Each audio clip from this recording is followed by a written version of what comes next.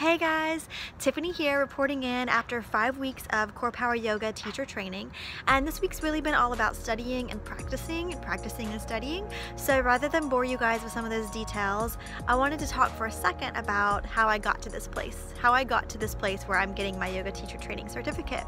And it really all boils down to yoga really saving my soul in a lot of ways. I came off of a really hard year last year and decided to devote myself back to my mat. I went on a 30-day challenge. That 30-day challenge has led me here. I have to give a shout out to Yoga with Adrienne because I started back up with my yoga practice in my living room, watching her videos on YouTube. Yoga brought me back to myself. Yoga helped me focus on my breath. It helped me silence my mind when I was really kind of down and out and stressed out about some things that happened to me last year. We all go through it. We've all been through it, right? We all go through challenging times in our lives. So if you haven't tried yoga, I hope you'll give it a shot. I hope you'll do what I did and try to do a 30-day challenge and see where it gets you. It doesn't even have to be 30 days, an hour each day. Literally, I just told myself 30 days on the mat. And some days I was on the mat for an hour, and some days I was on the mat for 10 minutes.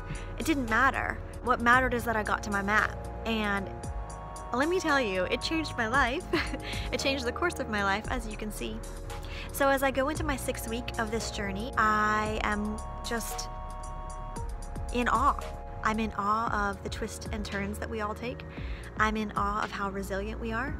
And I am excited and ready to come out of this the best yoga teacher I can possibly be. I know it's a long journey ahead, a lifelong journey, a lifelong practice, and a lifelong study, but it's gonna be good, so stay tuned. Wishing you white space and wellness.